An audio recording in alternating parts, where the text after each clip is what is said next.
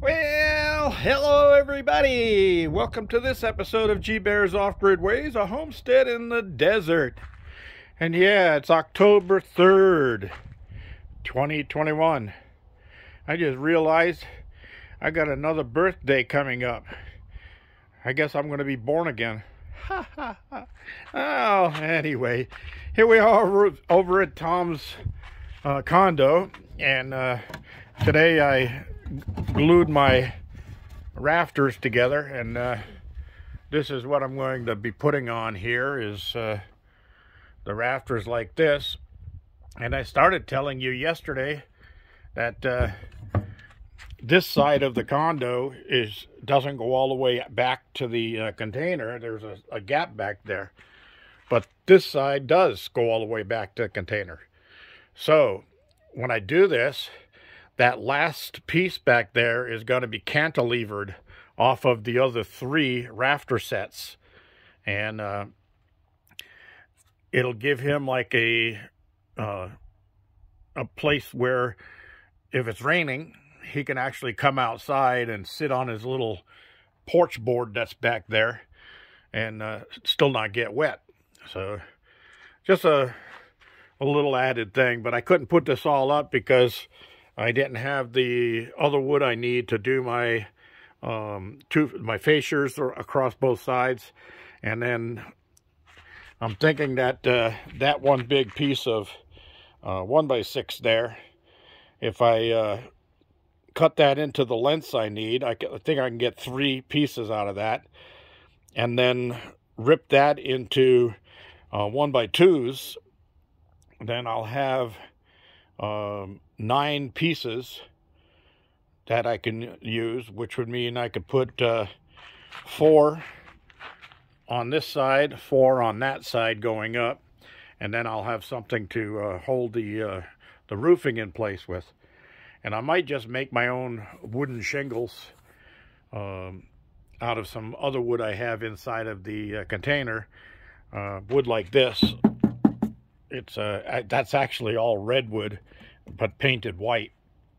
And I do have probably 20 or so more pieces of that 4 foot long, so I could utilize that and make some shiplap or something like that that'll work for the roof. And it's just got to keep the rain out of Tomcat's condo when the rains, if the rains ever do come. All right, anyway, for today's shout-outs, I'm going to put a few more names out there, and I'm going to do them in alphabetical order this time. So let's start off with Up and Adam 74 from down under, way down there in Australia. Yep. And I forget what Crocodile Dundee called women down there as a Sheila, something like that. I hope that wasn't something bad. But anyway, Pools Jet. And a shout out to you too. Thank you for being a regular on my channel. David Potter. You've been pretty active lately, and ever since you come on, you've always been a very good subscriber with good comments and questions. Shout out to David Potter. Southeast Ohio Solar Haven. That's Southeast Ohio Solar Haven. And he's fairly new to the channel, but got a pretty nice little site of his own. Go over and see how he's doing. And then there's my friends, Tony and Leanne, doing redneck things with Tony and Leanne. Check them out, see what they're up to. I know that they just modified their solar system, and that might interest some of you. And then, of course, my old friend Pierre, Heat Seeker Bus, which is now Backyard Bus. A shout out to you, Pierre. Hopefully someday they'll open that Canadian border. I know there's the southern border's been open for quite a while, so I don't see why the Canadian border shouldn't be. Just my opinion. Anyway, thank you all for being regulars on my channel. I really do appreciate that. Now, to fill in for the last couple of minutes here, I'm going to come over here and I'm going to show you. Remember, I mentioned that last week, starting on Sunday, the winds came up and they blew 24 hours a day with some extreme gusts that were just non-stop. It was really irritating, just non-stop, constant wind.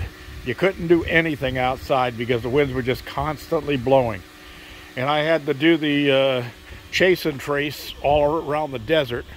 Oh my gosh, looks like there's a fire over there. Pretty good sized one too. Wow. I wonder what that is. It looks like it just started, so it doesn't look like it's been there for a long time. I hope somebody gets out there and extinguishes. Whoop, let me bring this back down. I hope they come out and extinguish that pretty soon, because we don't like fires like that. Of course, the wind is at my back blowing towards that fire, so but they could change any time. You know, fires make their own weather. All right, so let me zoom back out here.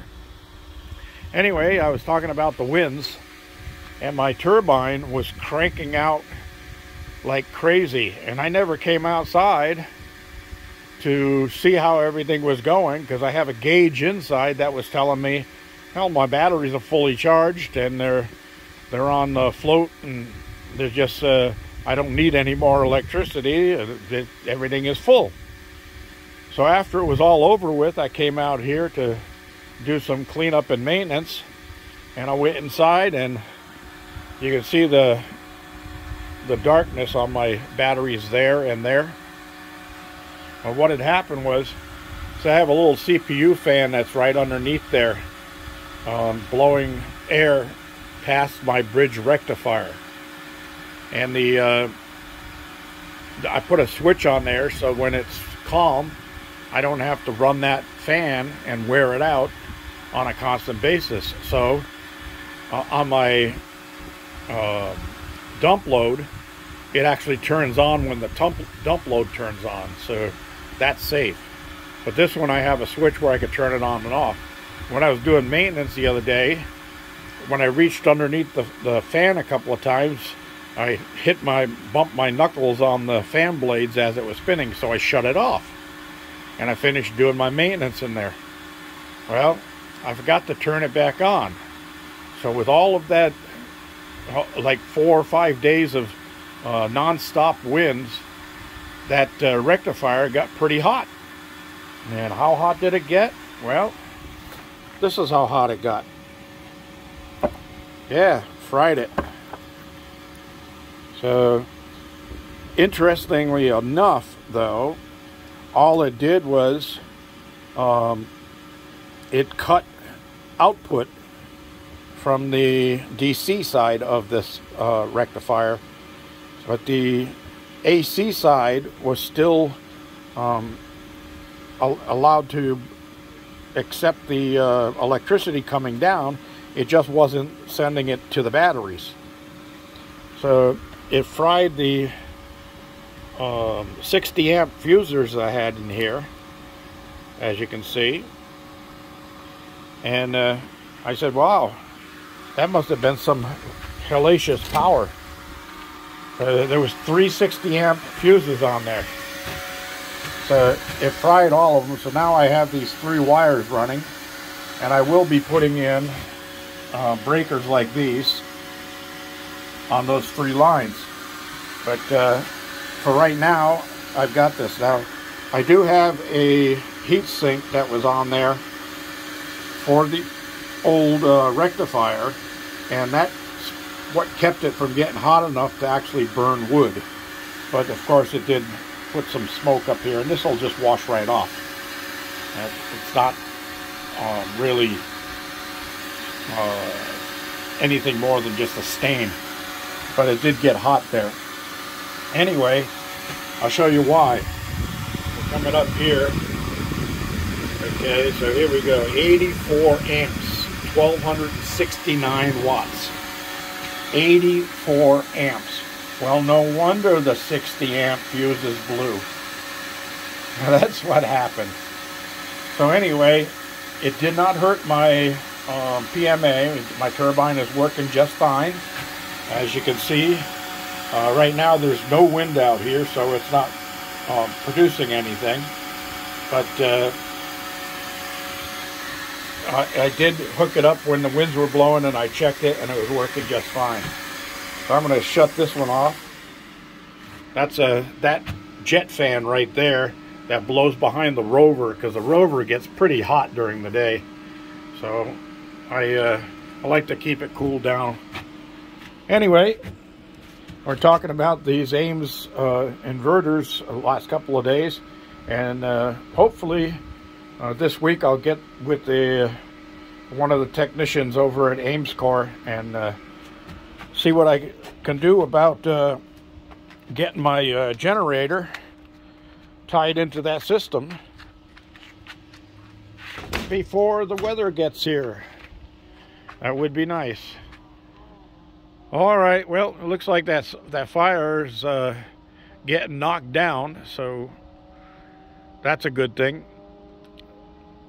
All right, everybody, thanks for joining me. Don't forget thumbs ups. Don't forget to subscribe and share. This is G Bear, thanking you for being there and signing off.